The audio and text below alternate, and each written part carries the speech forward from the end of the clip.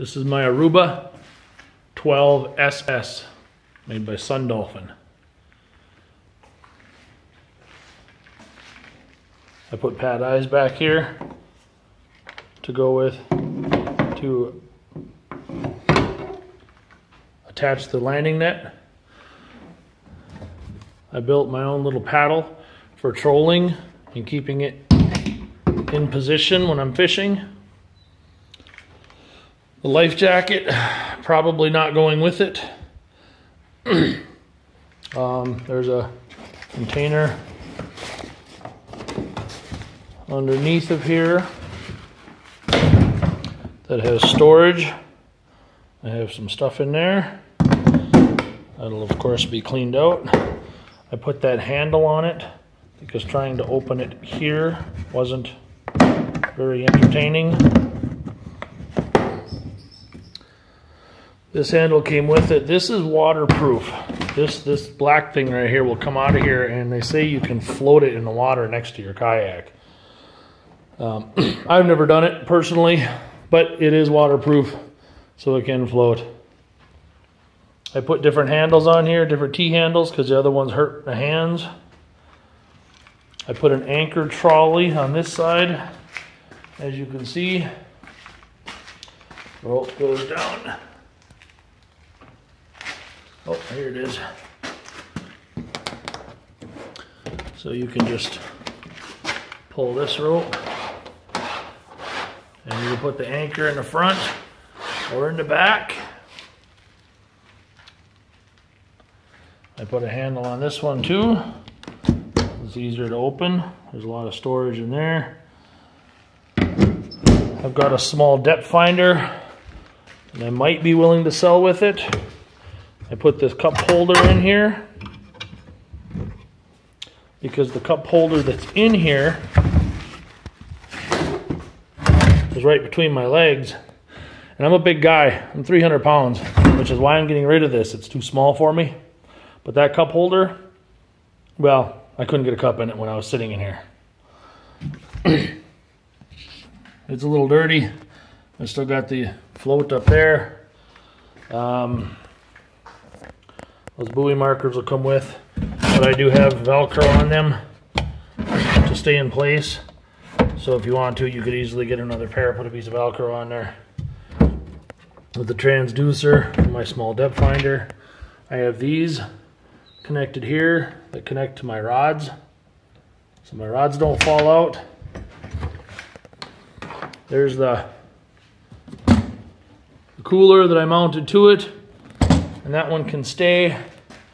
I've actually got bungee cords here to hold it in place. Does a very good job of holding it in place.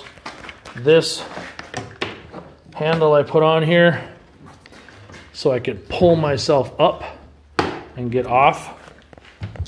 I put these two rod holders on here, and they come right off like so.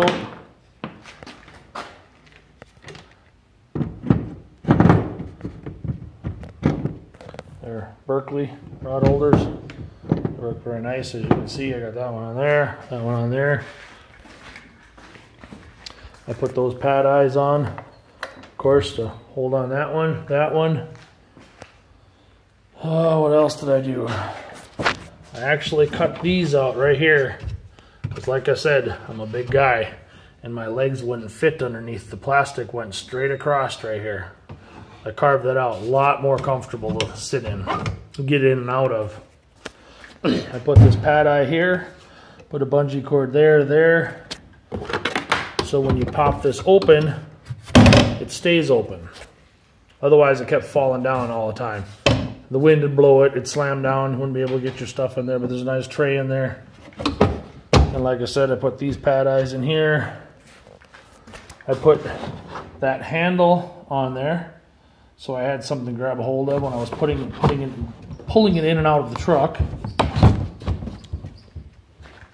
These are, well, they called them GoPro mounts, and they probably work for GoPros. I don't know if it actually used the actual GoPro brand. I have a couple of off-brand action cameras that I mount on there. And I have another one back here too. I put this anchor cleat on here for the anchor.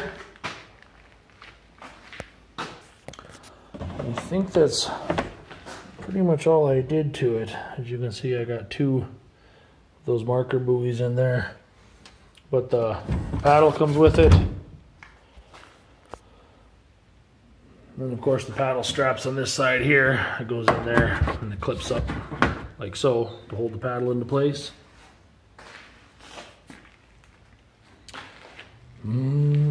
Yeah, that's what I did to it. That's my SunDolphin Aruba. Like I said, it floats good. It holds me. There's just not enough room inside of here. I'm a big guy, I'm 300 pounds. There's not enough room in there for me to fish. It gets really uncomfortable. I got bad legs and I can't keep them straight out like that. I gotta get a boat where I can have them bent. That's the only thing. It's also licensed 2018. And of course it does have the pedals in there for your feet. I guess that's it. That's it. I'll stand back one more time so you get a good look at it. It's 12 feet long and it's all ready for fishing.